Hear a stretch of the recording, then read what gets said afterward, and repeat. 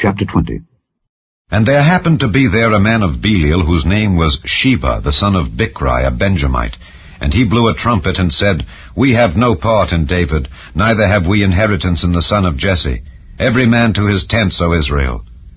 So every man of Israel went up from after David, and followed Sheba the son of Bichri. But the men of Judah clave unto their king, from Jordan even to Jerusalem. And David came to his house at Jerusalem, and the king took the 10 women his concubines, whom he had left to keep the house, and put them in ward, and fed them, but went not in unto them. So they were shut up unto the day of their death, living in widowhood. Then said the king to Amasa, Assemble me the men of Judah within 3 days, and be thou here present. So Amasa went to assemble the men of Judah, but he tarried longer than the set time which he had appointed him. And David said to Abishai, Now shall Sheba the son of Bichri do us more harm than did Absalom. Take thou thy lord's servants, and pursue after him, lest he get him fenced cities, and escape us. And there went out after him Joab's men, and the Kerethites and the Pelethites, and all the mighty men. And they went out of Jerusalem to pursue after Sheba the son of Bichri.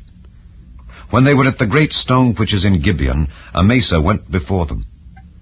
And Joab's garment that he had put on was girded unto him, and upon it a girdle with a sword fastened upon his loins in the sheath thereof. And as he went forth, it fell out. And Joab said to Amasa, Art thou in health, my brother? And Joab took Amasa by the beard with the right hand to kiss him. But Amasa took no heed to the sword that was in Joab's hand. So he smote him therewith in the 5th rib, and shed out his bowels to the ground, and struck him not again. And he died. So Joab and Abishai his brother pursued after Sheba the son of Bichri. And one of Joab's men stood by him, and said, He that favoureth Joab, and he that is for David, let him go after Joab. And Amasa wallowed in blood in the midst of the highway. And when the man saw that all the people stood still, he removed Amasa out of the highway into the field, and cast a cloth upon him, when he saw that every one that came by him stood still. When he was removed out of the highway, all the people went on after Joab, to pursue after Sheba the son of Bichri. And he went through all the tribes of Israel unto Abel, and to Bethmaachah, and all the Beerites, and they were gathered together, and went also after him. And they came and besieged him in Abel of Bethmaachah, and they cast up a bank against the city, and it stood in the trench. And all the people that were with Joab battered the wall to throw it down. Then cried a wise woman out of the city, Hear, hear! Say, I pray you unto Joab, Come near hither, that I may speak with thee.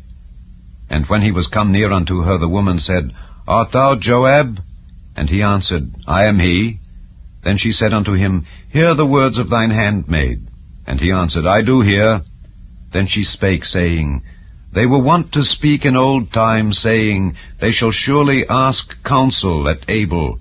And so they ended the matter. I am one of them that are peaceable and faithful in Israel. Thou seekest to destroy a city and a mother in Israel. Why wilt thou swallow up the inheritance of the Lord? And Joab answered and said, Far be it from me that I should swallow up or destroy. The matter is not so.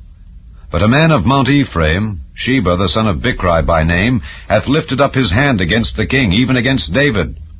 Deliver him only, and I will depart from the city. And the woman said unto Joab, Behold, his head shall be thrown to thee over the wall. Then the woman went unto all the people in her wisdom, and they cut off the head of Sheba the son of Bichri, and cast it out to Joab. And he blew a trumpet, and they retired from the city, every man to his tent. And Joab returned to Jerusalem unto the king. Now Joab was over all the host of Israel. And Benaiah the son of Jehoiada was over the Kerethites and over the Pelethites, and Adoram was over the tribute, and Jehoshaphat the son of Ahilud was recorder, and Sheva was scribe, and Zadok and Abiathar were the priests, and Ira also the Jairite was a chief ruler about David.